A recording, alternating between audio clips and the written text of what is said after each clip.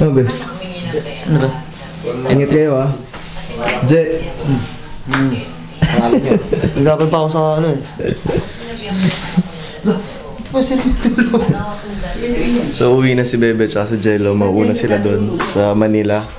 Kasi kailangan na bumalik. Tsaka si Jello nagkasakit ng tigawa. Kailangan kong operahan ngayon.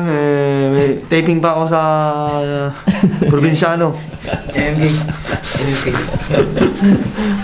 Ayan, kita na ulit kami sa Manila. So habang tumatagal, imbis na padami kami ng padami, pabawas kami ng pabawas. So good luck na lang sa amin mamaya sa game. And hopefully, makaabot kami finals. Pero, Je, ingat. Kaya niyo na yan. Kita tayo sa Manila next week. Bye. Kasi yung isa mong ano, yung vlogger. Bagsak. Hi guys, Irene pala to. Pinunta ko si Coach Map sa kwarto niya kasi sabi niya magsisurfing kami ngayong umaga. Excited ako. Pero pagpunta ko doon, nilalagnat pala si Coach Map. Pati si Coach Jello, nilalagnat din. Yung iba, tulog pa. Yung iba, naglalaban sa baba. So, may mga remaining games pa. Tignan natin kung ano mangyayari. So, di na tuloy surfing. Malas ko.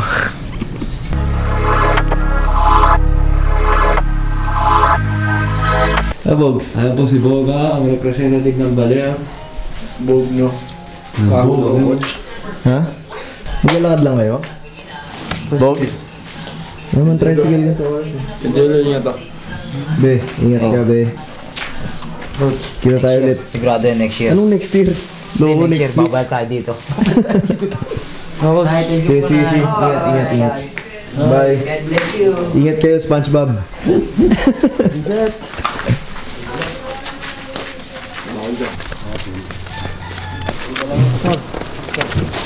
Coach. Be, text kita be ah. Alam mo na yan. Dan, galingan nyo ha. Oo. Balitaan nyo ako, tanga. Oy, Jello, pagaling ka. Coach, kalma. Ingat, be. Alright, so nakaalis na sila Jello. And habang patagal ng patagal, pabukas kami ng pabukas. Una, inalisan kami ni Jake, umuwi siya. Ngayon naman, umuwi si Bebe. Supposed to be magsistay si Jello, kaya lang nagkasakit siya, so kailangan niya umuwi. Pero, yun talaga, kung sino yung nagsistay dito, gagawa na lang namin ng paraan yung mga remaining games namin. Pero, we say enjoy the stay here. Mag-enjoy pa rin kami. Pero for now, we have to rest. It's already 5 AM, di pa kami natutulog. Whew, sobrang lamig. So again, before I sleep, I'm still uploading the vlog for today. Kasi katulad nga sabi ko sa inyo, consistency, it requires effort. And talagang, if you miss once, it's gonna be easier for you to miss again. So I'm here, uploading my vlog for today. It's already 5 AM, wala pa akong tulog, pero okay lang, it's gonna be worth it. I know it's gonna be worth it.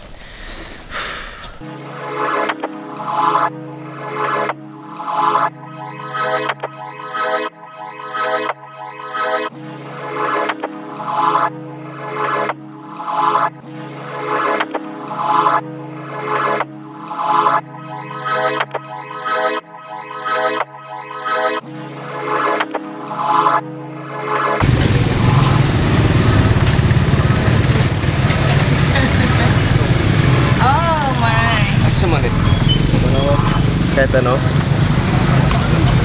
Sarap po. Tingnan na ito. Take out.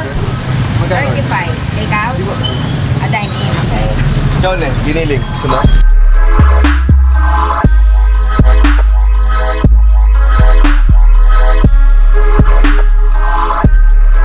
Alright, so I ordered one more rice kasi gutom na gutom ako. Tsaka yung buong stay namin dito sa Baler, hindi ko talaga nasusunod yung diet ko. Lalo na nagkasakit pa ako. Nag-LBM ako for 1 week, for ilang days. Kaya sobrang dehydrated ako. I think pagbalik ko na lang ng Manila. Pero yun nga, ang laki ng pinayat ko. Bagsak na bagsak katawan ko. Mas may game pa kayo mamaya. Tumahimig lang yung sakit ko. Pero yeah, I have to recover fast and I really have to eat plenty para maka-gain ako ng enough energy. So, no diet for me habang nandito kami, pagbalik na ulit ng Manila. And hoping di naman ako back to zero. Sana pag nag-workout ako, mararamdaman ko yun. Pero ang importante ngayon, maka-recover ako.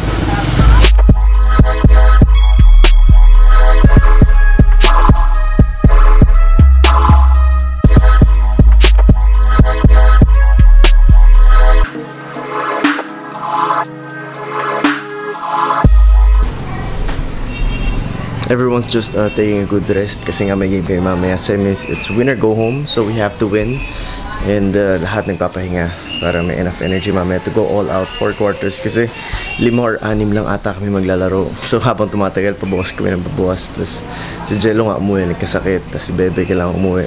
Tapos ako kaka-recover ka lang after 5 days. Ngayon na lang ulit ako maglalaro. So iniisip ko yung style of game na kailangan ko laruin para tumagal ako ng 4 quarters. Pero buti yung iba, they're already physically and mentally, especially Christian, kinausap ko na siya about the adjustments that he has to make dun sa game mamaya and kung anong klaseng laro yung kailangan niya laruin. And let's check them out.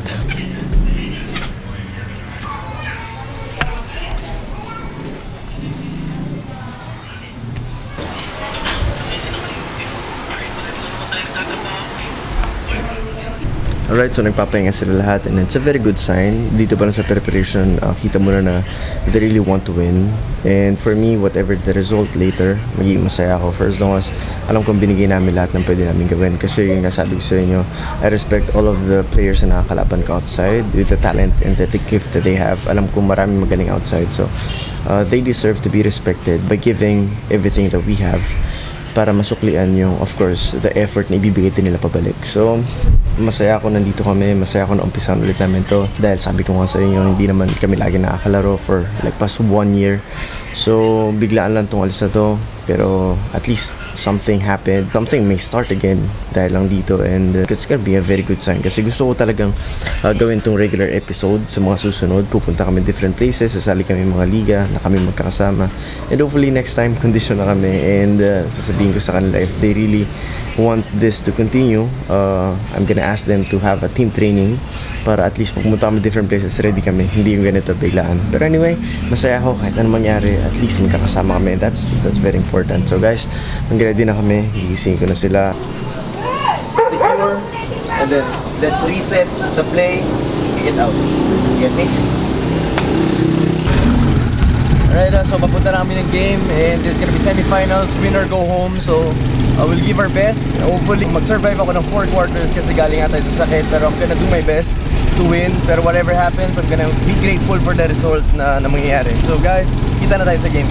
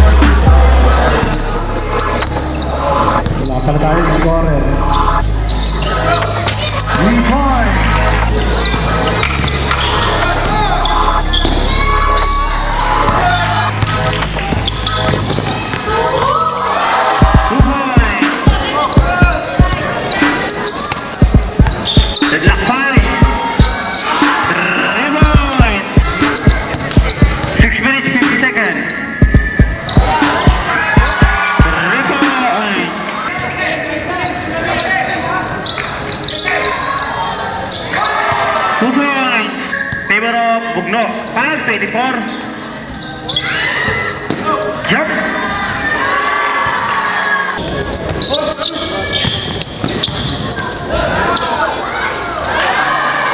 2 points, Jonathan.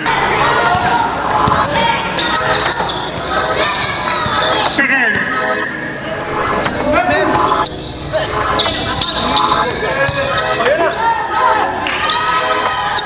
2 points, number 7. 2 minutes, 5 seconds.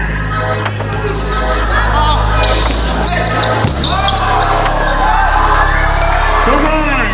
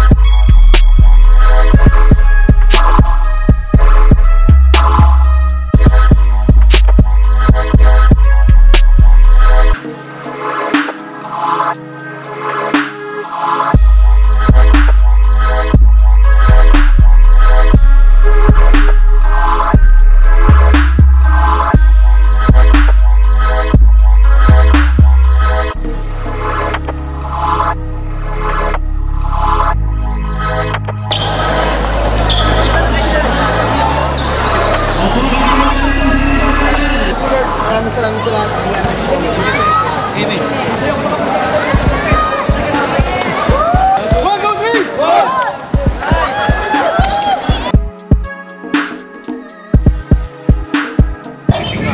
Right, it's time to eat dinner and buti nanalo kami. Pero sobrang pagod na pagod ako. Kanina pa raw nilalagnat ulit, sa totoo lang. Pero buti inabot ko 4 quarters. Now it's time to eat. Kailangan makarecover. I have to drink lots of Gatorade or Pocari para ma-replenish ako. It's time to eat first. Baka pwede mo doon ka na mag-edit siguro. Doon na lang tayo, gusto mo? Pwede.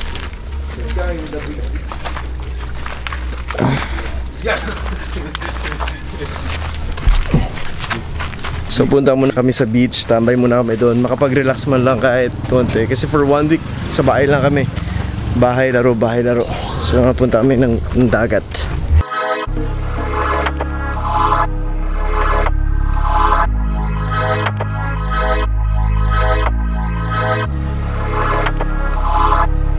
Come on, you dance! Yeah!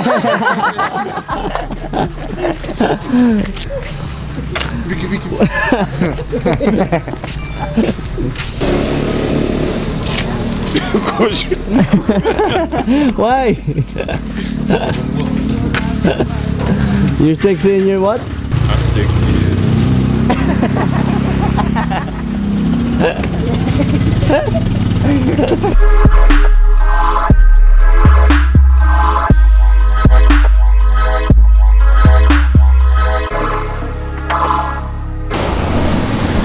Alright, so habang nandun sila sa bar, doon kasi sila nag-spend ng time. Dito muna kami sa beach kasi ako personally, sama pa rin pakiramdam ko. I mean, naging okay na ako, kaya lang after ng game kanina, siguro hindi pa ready yung katawan ko na mag-exert ng effort, mas stress, lalo na yung mga biglang takbo, yung mga ganun, yung actual game. So, during the game, tsaka after yung game, naramdaman ko yung parang bumabalik yung sakit ko. Pero buti naman hindi natuloy. And we still have game tomorrow. Pero natutuwa ako dun sa panalo namin. Una-una sa lahat kasi yun nga, malaking adjustment yung ginawa ng buong team. Kasi umalis na nga sila Bebe, tapos habang tumatagal pa konti kami ng pakonti, parang 6 players lang kami kanina. Tapos lahat nakapag-adjust yung role nila, nagawa nila. And kaya rin siguro nanalo kami kasi alam namin yung role ng bawat isa. And hindi kami nagkanya-kanya. Pero isa pang adjustment talaga yung kay Christian tsaka yung kay Joshua. Si Joshua hindi naman siya masyado nakakalaro noong andito si Jello at kumpleto kami. Pero nung nawala si Jello at kailangan namin ng presence si Joshua, I think nagawa na maayos yung job niya kahapon, laro na yung kanina. Kahit na konting minutes lang pero it's quality. And pagdating naman kay Christian, yung mismong laro niya, yung tumalo sa amin na bad game siya, yun din yung kalaban namin kanina. And sobrang laki na na-adjust niya compared to past 2 games. I think kanina 30 plus points siya, tapos dumipensa siya 4 quarters, tao-tao, tinao niya talaga yung main man nung kabilang team, yung talagang gumagawa doon. And doon nag-umpisa yung opensa namin sa depensa niya. And kami as teammates, mas lalo kami ginanahan of course na dumipensa lalo dahil nakikita namin teammate namin yung effort niya, individual effort pagdating sa depensa. It was very intense, kaya nabigyan namin ng chance yung buong team na malaro namin yung kanya-kanya namin laro. And of course, pag nauna ka na sa laro, medyo yung confidence level mo mas tumataas, and nadala namin yung buong game. So kasama ko ngayon si Christian tsaka si Joshua. Josh, kasi lagi si Christian yung tinatanong ko. Ano yung personally yung adjustments mo kanina? Ano yung na-feel mo dun sa game kahit na konting minutes lang? Pero I know it's quality, pero gusto ko sana marinig from you. Nag-adjust ako coach sa dahil wala po si Kuya Jello. Nilaro ko lang kung ano yung kailangan kong gawin coach. Tapos yung coach, rebound coach, backside yung big man nila, number 25. So, yun, before ng game kasi, binigyan ko ng assignment si Joshua. Pag nasa loob siya, ito yung gagawin mo para matulungan natin yung buong team na manalo. And for me, yung presence of mind ni Joshua sa game, it's high. Andun yung presence of mind, andun yung IQ. Yun nga lang, kaya kami nagtitrain. It's because, syempre, kahit alam ng utak natin gawin, if hindi makaka-perform na maayos yung katawan, if hindi makakasunod, hindi rin magmamatch, hindi mo rin magagawa in game. So pagdating sa IQ level, recognition, sa presence of mind in the game, I think mataas yung kay Joshua. And kailangan namin trabahuhin ngayon yung physical naman niya, physical condition niya, yung he has to trim down, he has to get his legs stronger. Tapos he has to move faster in the future, and we really have to work with it. And talagang yung tatrabahuhin namin pagbalik namin ng Manila. Pero again, Josh, yung game mo kanina, it was really good. Masaya ako dun sa quality minutes mo. Talagang yung oras na nandun ka, nabigay mo yung role mo, and you helped the team na manalo, which is very important win for us. Tapos si Christian naman, ano masabi mo Chan kanina pagdating sa game? Ayun coach, nag-start yung offense ko dahil sa defense. Yung sinabi mo sa akin na doon muna ako mag-focus, tas kusa na lang dumating yung offense, nagkaroon ako confidence, tas yun, nakapag-gel na rin ako sa mga teammates natin. Masaya ako kasi yung adjustment na pinag-usapan natin nung isang araw, patagdag ng patagdag, mas naging comfortable ako, tas mas madali ko silang nare-recognize. Yun yung kailangan ko trabahuin. Adjustment, recognition, tas yung pagbasa ng bawat sitwasyon, decision making. So yun, I think this trip to Baler for 1 week, I think it's also a learning experience talaga for both of them. Kasi lagi kami nag-train, pero there are lots of instances na hindi mo makikita sa training yung problema. Makikita mo pag naglaro ka na ng actual game. So, katulad nga sabi ko sa inyo, it's a blessing for me na makita ko yung actual game nila na nandun ako, para masabi ko kung saan sila part nagkakamali. And isa pa ginagawa namin, dahil may video lagi yung game, nire-review namin yung video na talagang kung saan sila nagkaroon ng mistake, ng error. Tapos pinapanood namin yun, kino-correct namin yung mga mistakes na yun. Kasi pag na-visualize mo yung talagang mali mo at that moment, mas madali mong i-correct the next game. So yun yung mga ginagawa namin bukod sa training namin. Tinitignan namin yung mga videos, especially yung mga mistakes. And in that way, yun nga, mas madali naming ma-adjust yung mga mistakes.